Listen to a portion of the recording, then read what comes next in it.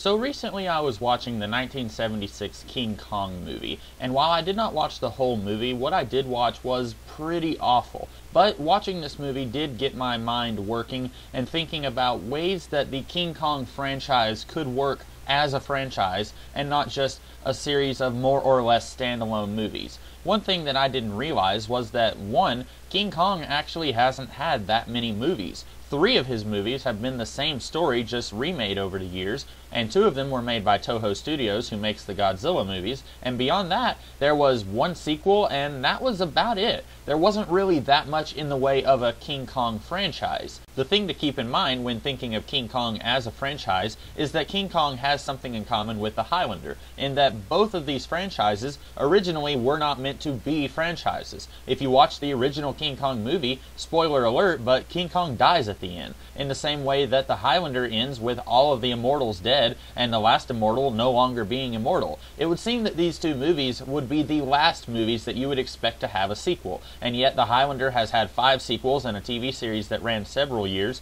and King Kong, some 70 years later, has had 4 or 5 sequels and or remakes. So yeah, these movies, even though they don't really work as the beginnings of franchises, they kind of are. So like I said, watching the 1976 movie got me to thinking of ways that King Kong could work as a series of movies. And the first thing that I thought of was, in keeping with the tradition of remaking the first story, a way that the first story could work without the characters in the story being complete useless idiots.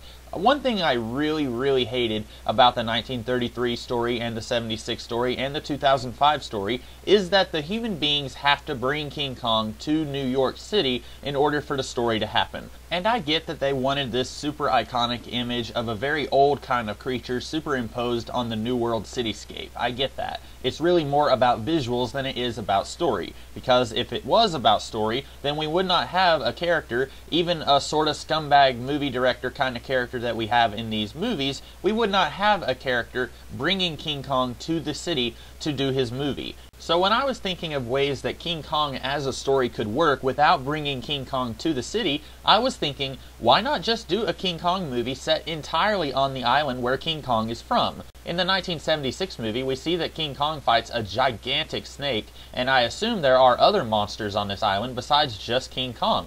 So if you were going to do a movie set entirely on the island, you would have plenty of opportunities for danger that our human beings would have to face if they're going to do whatever it is that they're going to do on the island. As far as their purpose for being on the island, maybe there's an archaeological dig or something along those lines on the island, and they are not going to leave until they find what they are looking for. You can still have a human being who's kind of a scumbag and says, I don't care what the rumors say, even if there is a gigantic gorilla on this island, we're not leaving until we find X, Y, and Z. And in the same way that the original King Kong story and the remakes of that story have had a female lead who kind of has this emotional bond with King Kong, maybe the lead archaeologist or lead scientist can be a woman. There's no reason that a woman can't be a scientist in this day and age, right?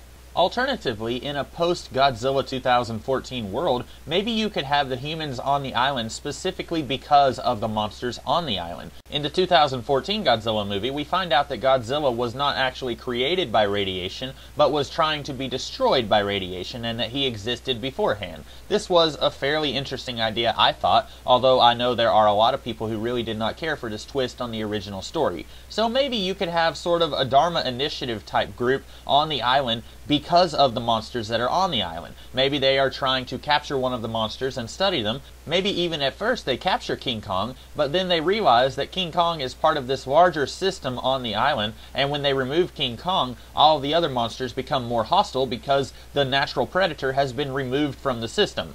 And then perhaps our lead character has to release King Kong so that he can save them all from giant snakes or something like that. Again, this is just if you wanted to remake the original story without having one of the characters be exceedingly stupid just so that the plot can happen. I feel like this plot would work fairly well, and I think it would be a very interesting movie. But I'm not really sure if people would want to see another King Kong origin story. Even when you change the original story considerably by not having any of it be set in the city, you would still sort of be getting the same story with King Kong and the humans meeting each other for the first time.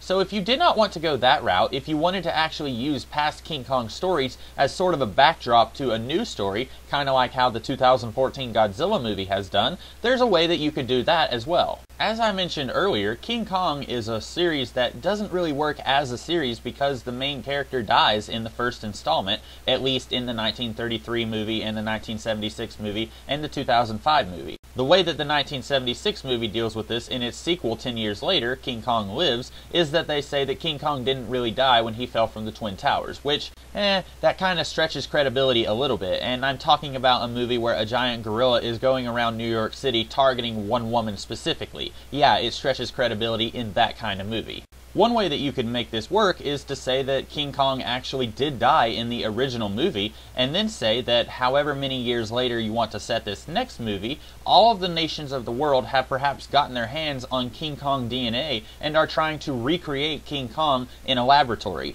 Now this might take things a little too far in the sci-fi direction, but in my opinion, when you have a gigantic ape who's crawling around New York City, you've already pretty much crossed that line, so it's okay to take things even further. Now one way that you could really make this story work well is to set it in the Cold War, when nobody really trusts anyone and they're all trying to get their own super weapon that will neutralize everyone else. In the real world history, that was the nuclear bomb, which eventually everyone had a nuclear bomb, so that kind of made anyone having one nuclear bomb kind of pointless. So in this story, maybe instead of the nuclear bomb, everyone is trying to have their own version of King Kong, who maybe they can try and train, and if need be, they can send King Kong into enemy territory to try and just kill anything and everything that moves. Maybe that would be the impetus for trying to create a new King Kong. Now this was an idea that Brian Michael Bendis used quite a bit in his Ultimate Spider-Man run, specifically in the Ultimate 6 miniseries, where every nation is kind of trying to create their own superhuman so that they can have their own weapon against everyone else. And honestly, this is a pretty good idea. I think it would be very interesting to see this play out with King Kong as sort of the weapon and everyone else kind of being the victim if one of the King Kong creatures escapes. Now I'm not really sure how you could end this movie, since one thing I was saying to my dad when I was watching the 1976 King Kong movie, the reason that they killed King Kong in each of the original stories, the 1933 movie, the 1976 movie, and the 2005 movie, is that, well, there's not really any other way that you can end this story. Once you bring a gigantic ape into the city, you can't just have him escape into the forest and then have a happy ending like you did in Rise of the Planet of the Apes. This is a gigantic 200-foot tall gorilla. There's not really any other way that you can end the story other than having everyone kill him. And so if you're going to do a genetically created, genetically enhanced King Kong creature who is not the original Kong, and then he escapes from the laboratory and hilarity ensues, well, again, you're going to have the same problem that the original movie had, in that there's not really any way that you can end this other than that creature dying, and then you're back at square one with how to turn this into a viable franchise instead of just a series of standalone movies. That's really about all I have to say here. I don't have a whole heck of a lot of ideas for how you could do a new King Kong franchise. I just had one or two ideas that I thought were very interesting, and I thought I'd share them with you guys. What do you guys think? I personally am not a gigantic King Kong fan. I've seen a couple of the movies, and I more or less liked what I've seen, but I'm sure there are those of you out there who are much bigger King Kong fans than I am. Tell me what you guys think of my ideas in the comments below, and if you like this video, be sure to like, share, comment, and subscribe. And I will be back tomorrow with another kind of video. Until then, I will see you guys later. Have a great day.